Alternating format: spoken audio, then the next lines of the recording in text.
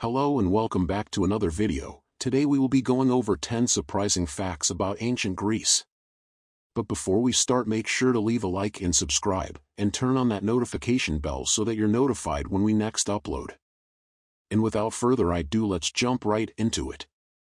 Number 1. Democracy wasn't for everyone. Only free male citizens could participate in Athenian democracy. Women, slaves, and foreigners were excluded. Number 2. Theater as a civic duty.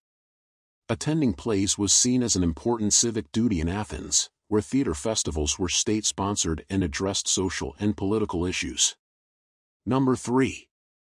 The gymnasium was central to social life. Greek men socialized, exercised, and studied at the gymnasium, a place not only for physical training but also for education and intellectual debate. Number 4. The Olympic Games had a sacred truce. During the Olympics, warring city-states observed a truce to allow athletes and spectators to travel safely, highlighting the importance of the Games. Number 5. Oracles were influential.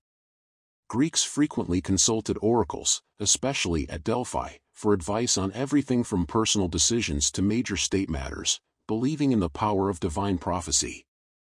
Number 6. Women had more freedom in Sparta. Unlike most of Greece, Spartan women were allowed to own property, received physical training, and had greater autonomy in daily life. Number 7.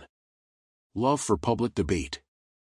Athenians were passionate about public debate, gathering in the agora, public square, to discuss politics, philosophy, and daily affairs.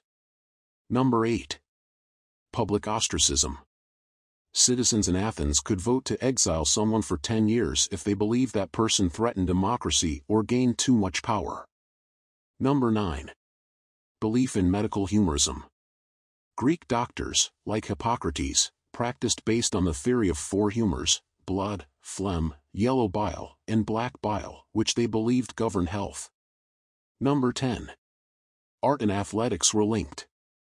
Athletic events inspired much Greek art, and athletes were celebrated as cultural heroes, with statues and poetry often dedicated to victors. And that's it for today. Make sure you leave a like and subscribe and turn on that notification bell so that you're notified when we next upload. See you next time.